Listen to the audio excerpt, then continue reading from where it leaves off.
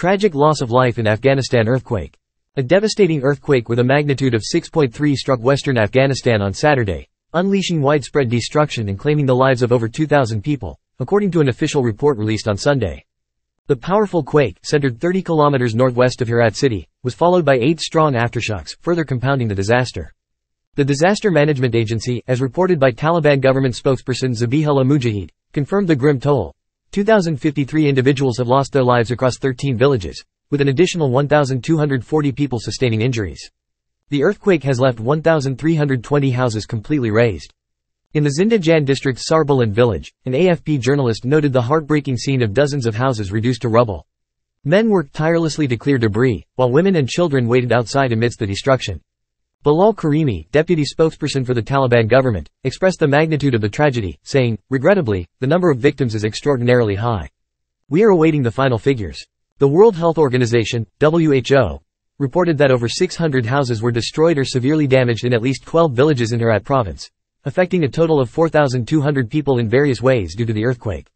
Bashir Ahmad, aged 42, recounted the harrowing experience. From the first tremor, all the houses collapsed. Those who were inside the houses were buried. There are families we have no news about. Nek Muhammad, who was at work when the earthquake struck, described returning home to find utter devastation. "We came home and found there was nothing left. Everything had become sand," he said, adding that around 30 bodies were discovered. "We have nothing at the moment. No blankets or any other supplies. We are left to fend for ourselves amidst our fallen loved ones," lamented the 32-year-old. The WHO issued a warning on Saturday, stating, "The number of casualties is expected to rise as search and rescue operations continue."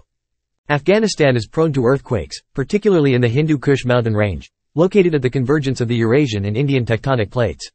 In June 2022, a 5.9 magnitude earthquake, the deadliest in nearly 25 years, claimed over 1,000 lives and left tens of thousands homeless in the impoverished province of Paktika in the southeast.